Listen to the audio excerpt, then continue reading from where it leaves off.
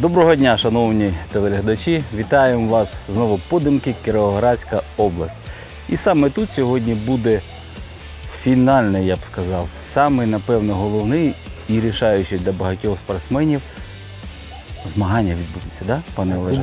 Кубок України. Кубок України – це дуже потужно. На цих змаганнях можна вибороти і майстра спорту, і КМСів, тобто підняти свої результати. Олег Макадзеба, власник СК «Патріот» та наш гостинний господар. Він же у нас на крила грома приїздять фінни, естонці, всі що завгодно крутять польоти. У нас норвежець місний. А у вас місцевий, да, норвежець. Да. Тобто, пане Олеже, що на нас сьогодні чекає? На сьогодні чекає нас дійсно цікавий захід. Кубок України, до якого готуються люди, починаючи, скажімо так, із закінчення минулого сезону, тобто це ще з осені минулого року. І закінчуємо сьогодні, це, скажімо так, уже рубіж самого високого рівню змагань. Тобто Кубок України – це, скажімо так, уже той норвежець, який налаштовує нам траєкторії, він дозволяє собі трошки зробити і десь трошки складнішого рівня польоти, бо люди тренувалися весь рік і саме показати результат перед самим собою, я гадаю, кращого варіанта нема. Тим паче, що це спортинг, що це не компакт-спортинг.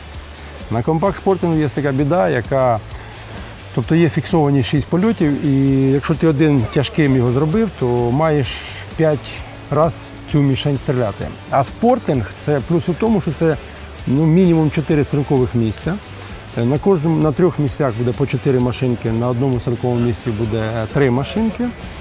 Там ми стріляємо 3 одиночних мішені і 2 дуплети. Це ти на лінію кажеш? Так, да, за лінію на спортингу. Но якщо є тяжка мішень, то ти її стріляєш раз і, можливо, ти вже навіть її більше не побачиш на лінії. Тобто тут і важкість, і легкість цього виду стрільби, що це максимально приближене до полювання стрільба. І плюс у тому, що в тебе виходить 15 абсолютно різних польотів. 15, не 6, як на компакті, а 15 на лінії. А я хотів би нагадати, що Великий Спортінг все ж таки дуже сильно відрізняється від компакт-спортингу. Немає такого майданчика стрілецького на 5 стрілецьких місць, немає площадки 25×40, куди повинна залетіти чи перетнути наша мішень, тобто тарілочка. Ми будемо мати хала-хуп і заборонено стріляти з вкладки. Стрілець має вкластись тільки тоді, коли мішень з'явилась вже на небі. Вже її побачив. Не тільки він, а й суддя. І бачимо, ця лінія – це 25 см від зрізу плеча, тобто рушниця повинна бути прижата з боку нижче цієї лінії. Як Олег сказав, що це дійсно, це майже полювання. Ну що, друже, влучних промахів? Взаєм.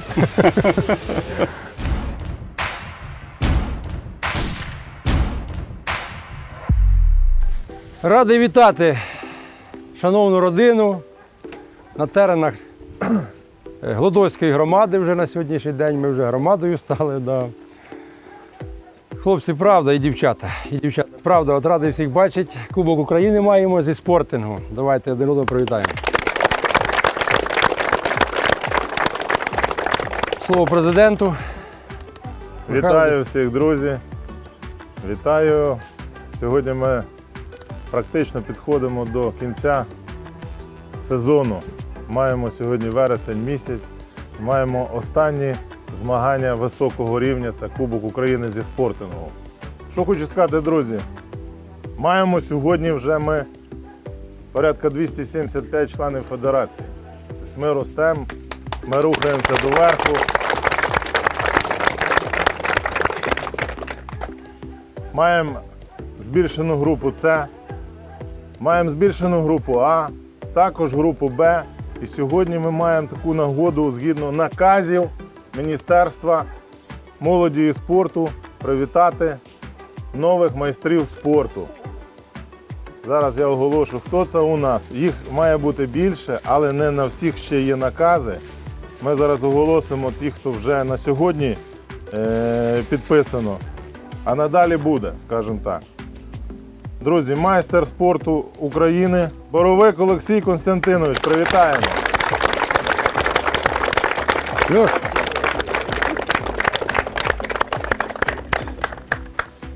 Льоша, вітаю. Це достойна твоя перемога. Ще раз тебе всі вітаємо. Молодець. Це достойний твій титул, який ти виборов. Далі, друзі, також титул майстра спорту отримує Босько Андрій Анатолійович. Привітаємо.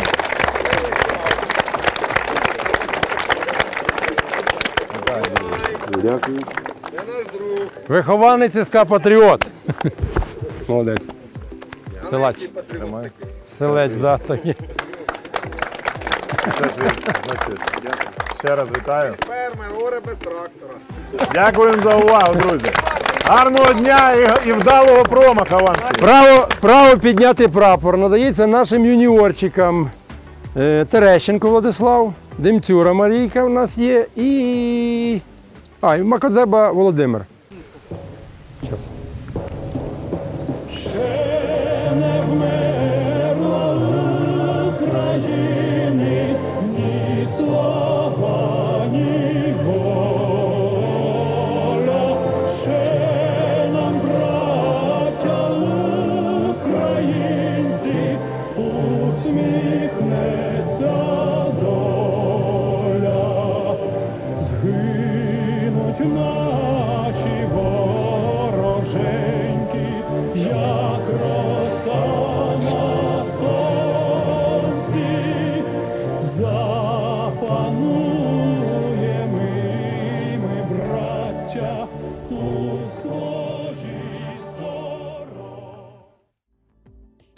Заряжай!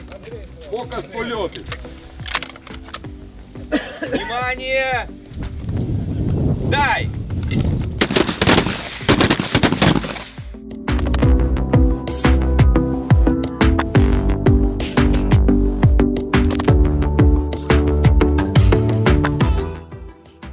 Готовься! Дай!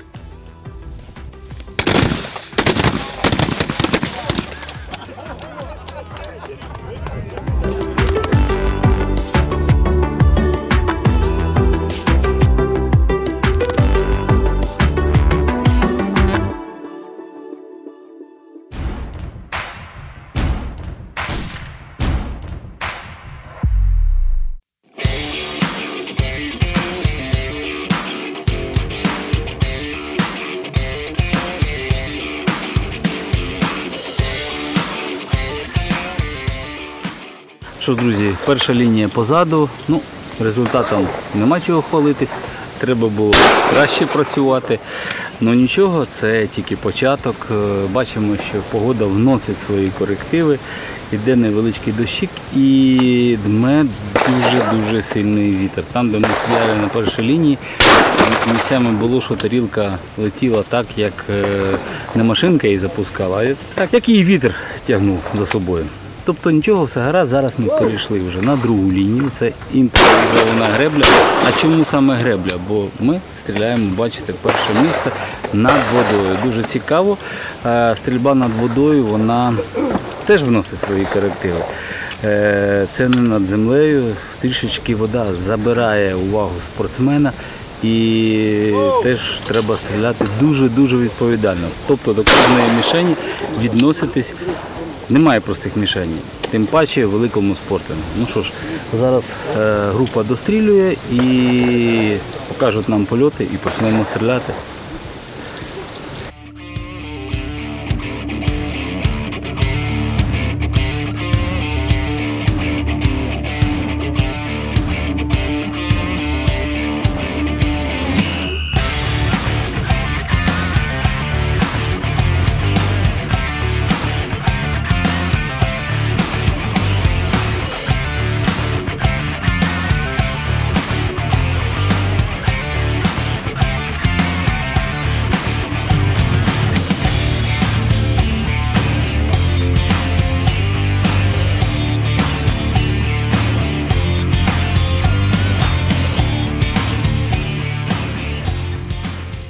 Спортінг – це таке місце, де можна відтримати багато адреналіну, кайфу, певних емоцій, соревновательності від стрільця до стрільця, коли один стрілець підглядає до другого, скільки той промазав мішені.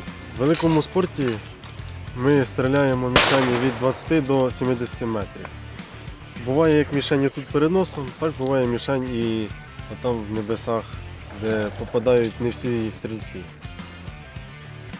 Ми тренуємось вдома на площадках компакт-спортінгу, як правило. Ставимо дальні польоти, такі, які дуже незрозумілі, там дуже тяжко стріляють. І ми їх настрілюємо, щоб потім, коли приїжджати на великий спортінг, ми попадаємо їх тоді так, що з них просто дим іде.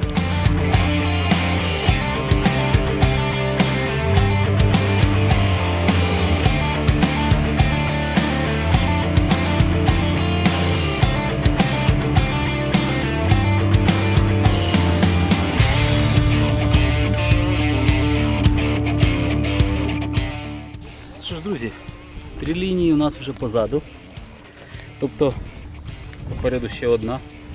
І як завжди ми визначимо переможців в групі С, нагородимо їх і поїдемо відпочивати. Скажу так, що сьогодні були дуже непрості погодні умови. Як ви бачили, то йшов дощ, то був дуже сильний вітер. І тільки коли ми прийшли вже після маленької перерви на 3-ю лінію, вийшло сонечко, треба було змінити окуляри, замінити скло, ну і зняти непотрібну куртку. Зараз уже тепло. Продовжимо наше змагання.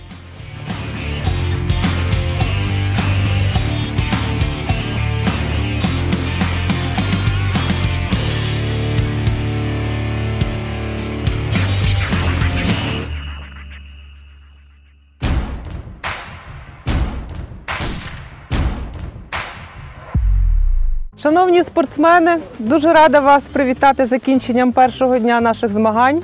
Поаплодуємо один одному. Я думаю, що ви всі були задоволені атмосферою.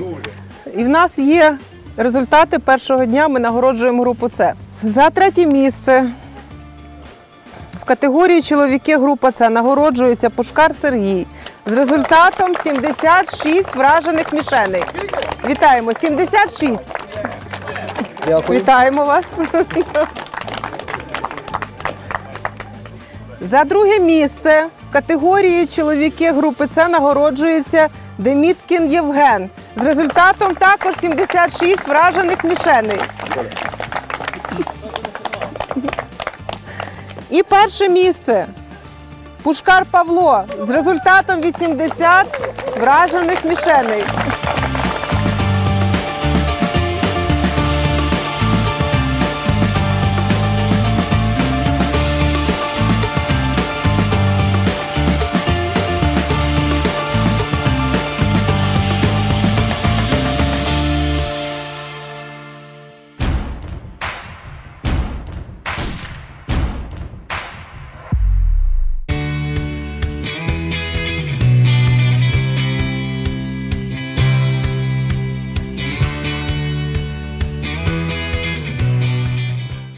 Що ж, друзі, другий день змагань. от розпочнеться. Ми сьогодні починаємо з греблі, наша 4-та група, але ми розпочинаємо перші. Це чудово, тобто раніше набагато закінчимо, у нас буде час перепочити між серіями, це дуже гарно. А які у нас будуть сьогодні польоти? Що для нас приготував пан Макадзеба? 10 хвилин і ми самі все побачимо на власні очі.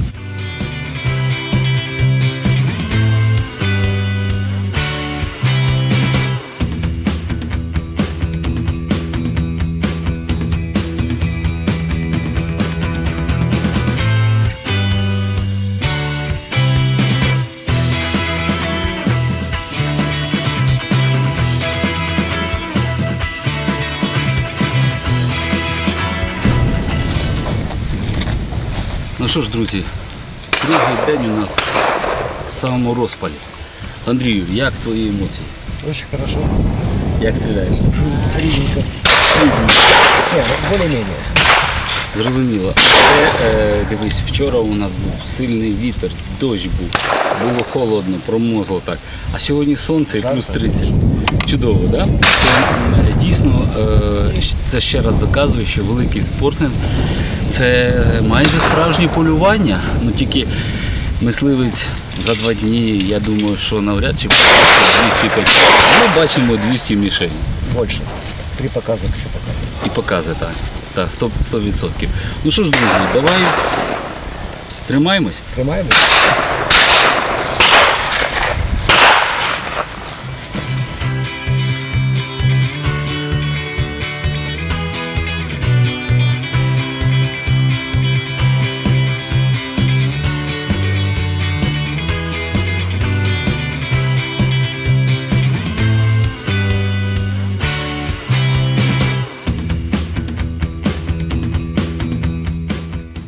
Маєчка, як тобі великий спортінг пана Макадзеби? Знаете, в Великом Спортинге я была один раз в Кирилла Громов, поддержка Кирилла Громова. Сегодня я приехала здесь, реально мне понравился другой рельеф, более интересный. Я называла его более охотничьим. Мне она очень понравится, нет рамок, есть свобода, мне она действительно понравилась. И еще более всего мне понравится так, как перенимает сам Олег Макадзеба. Он реально от души вкладывает, что каждому некрасиво стрелять и получить большое удовольствие. Спасибо вам тоже.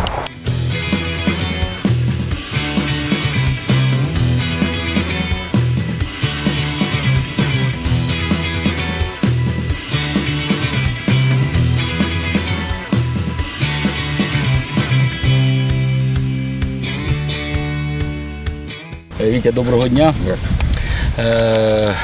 Ми привикли до крилорому, привикли до великого спортінгу, коли там 4 лінії. В цьому році це вже було на постійній основі, я так розумію.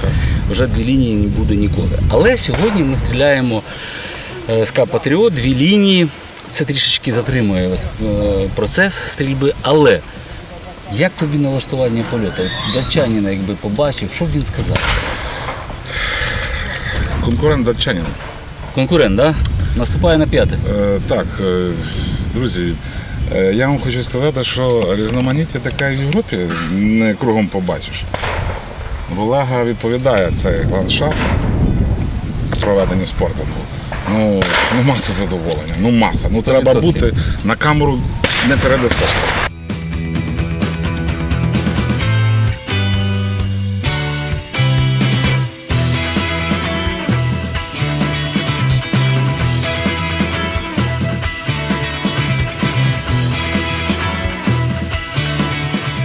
Друзі, ну що ж, Кубок України з спортінгу добіг свого завершення. Користуючись моментом, спілкуючись з Михайлом Демчишином, а це наш президент Української федерації спортінгу, підвести коротенькі підсумки цього року і заглянути вже в наступний рік. Може ще зарано, але мені дуже хочеться. Я хотів би, щоб люди, котрі ще вагаються брати в руки зброю, йти на стенди, почули нас, приєдналися до нашої великої родини. А я нагадую, на сьогоднішній день нас майже вже 300 людей. А наступному році, я думаю, у нас додається 50-70 людей. Це 100%. А може і більше. А може і і більше. більше. Тобто давай по порядочку. Сьогодні, так як ми розвиваємося, і виключно у всіх регіонах України, сьогодні ми маємо потужний збудований стенд у Вінниці. Будується стенд в Херсоні, Чернянка. Майже на виході вже. Майже на виході. В цьому році він запрацює. Ми сподіваємося, що ще проведемо одні змагання там. Івано-Франківщина. 2 майданчика, але по 12 машинок. Ми будемо мати повноцінних 4 серії. Але це наразі... Сокіл, Рівне, мені власник сказав на камеру. Я поставлю ще 2 майданчики. Я також з ним спілкувався ось на минулому тижні. І ми з ним домовилися. Він готовий ще додати 2 майданчика, додати машинок. І ми будемо мати на СК «Сокіл» 4 повноцінних майданчики. Тобто ти хочеш сказати, що декілька часу ми будемо мати вже 5-6 повноцінних стрілецьких клубів? Так. Ми майже вже їх маємо. Це дуже потужно. Це потужно, тому кількість членів федерації збільшується, стрілків. Кожен день хтось приходить нові люди. Сьогодні маємо за 300, а в наступний рік нам, я думаю, покаже набагато кращі результати. Я знаю, що у Крил Грома є така задумка, яку вони 100% втілюють в життя. Це буде не 4 майданчика, а 8. Все ж таки коротенький підсумок. Цей сезон у зв'язку з коронавірусом трошечки нас затормозив в тому плані, що не змогли наші спортсмени виїхати за кордон на міжнародні змагання. Вони всі були відмінені. Спочатку їх перенесли з весни на осінь, а зараз ми бачимо, що їх взагалі відмінили. Повернули кошти, які ми реєструвалися на ці змагання, повернули. Так. Тому маємо те, що маємо. Така ситуація сталася не тільки у нас, а у всьому світі. Так. Ну що ж, друзі, ми будемо чекати на завершення. Чую, лунають постріли, глядачі дивляться, затримавши подих, хто ж вийде переможцем. Підемо і ми подивимося, що ж, друже, а потім нагородимо, да? Звичайно, наших переможців і з сумом поїдемо додому.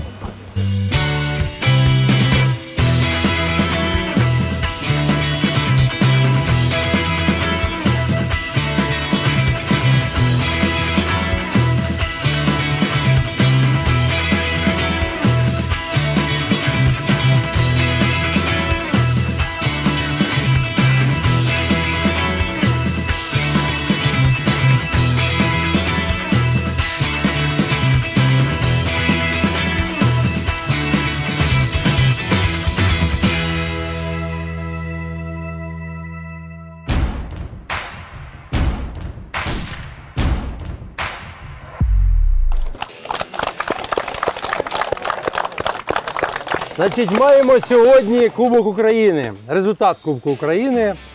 Сьогодні в нас виконали майстрів спорту.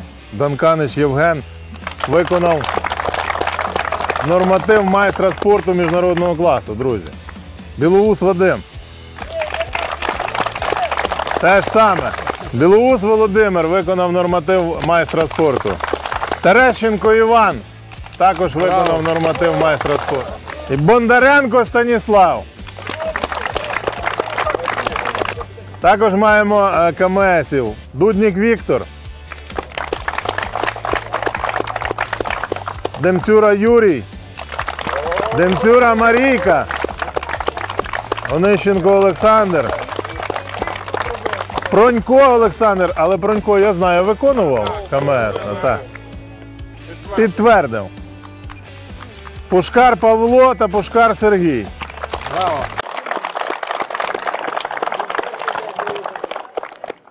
В доповнення слів президента нашого Михайла, можу сказати оцим КМСам і МСам, вітаємо в групі А.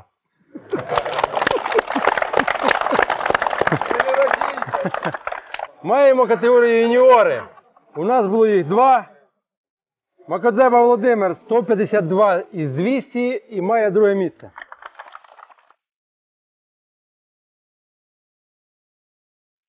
Перше місце 155 із 200 Терещенко Владислав, місто Київ.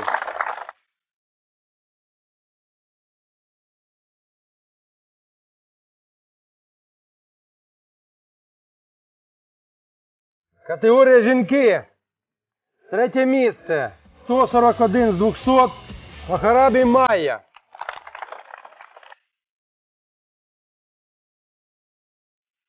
Друге місце. 153. Крижановська Ольга.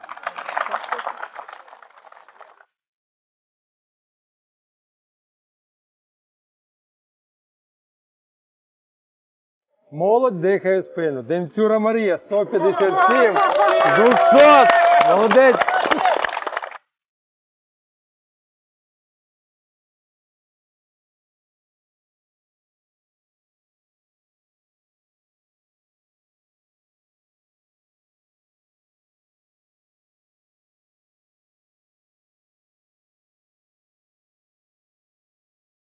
Категорія ветерани. 3 місце. Кофан Сергій. 171 вражена мішень.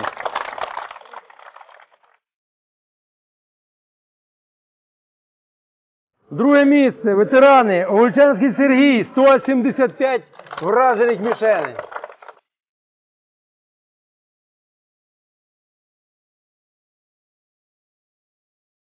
І перше місце в перестрільці виборює наш друг. У нас Бондаренко Станіслав. 175, володарка.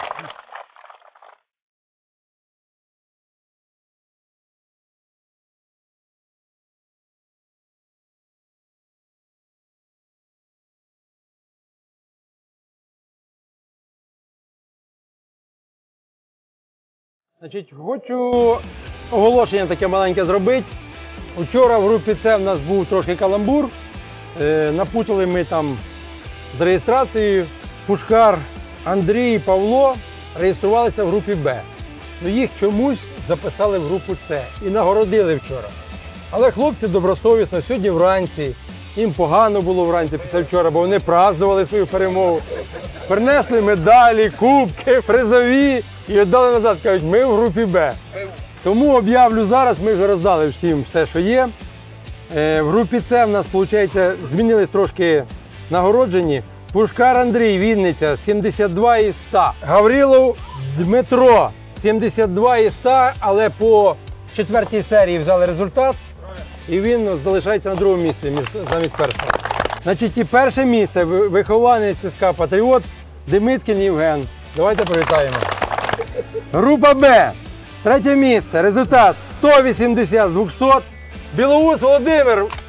Майстер спорту України.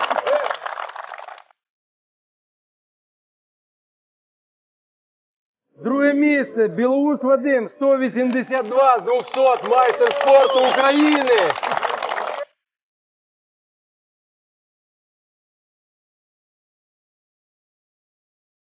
Перше місце. 183 з 200. Майстер спорту України з виконаним нормативом майстра спорту міжнародного класу. Данкалич Євген.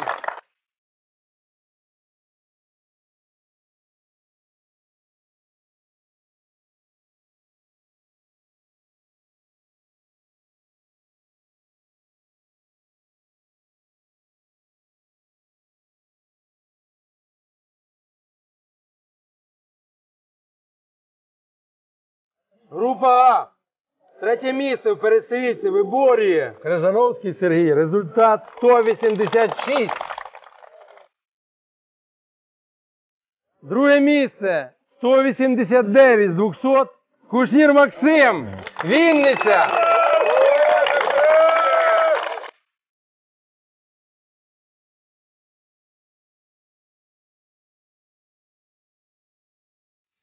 Перше місце в групі А. Як каже Вітя Крижановський, випадково. 190 з 200.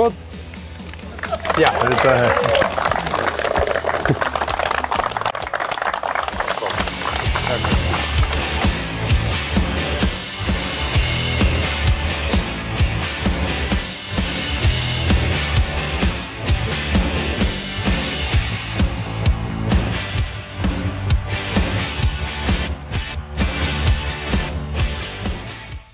Друзі, і категорія скреч з результатом 186 Крижановський Сергій, з результатом 189 Кушнір Максим.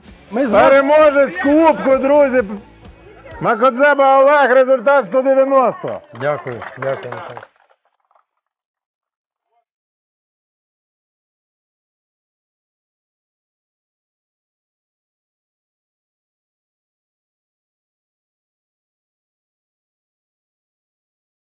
Друзі, категорія команди. Третє місце з результатом 527 з 600 мішенів виборола команда Крила Грому.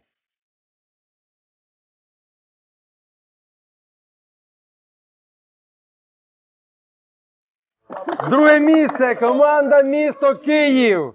Юдін Максим, Нечволод Олександр. Істомінов Сергій. 530. Будете проходити, не забудьте сказати спасибо, що піддали. Із 600 можливих.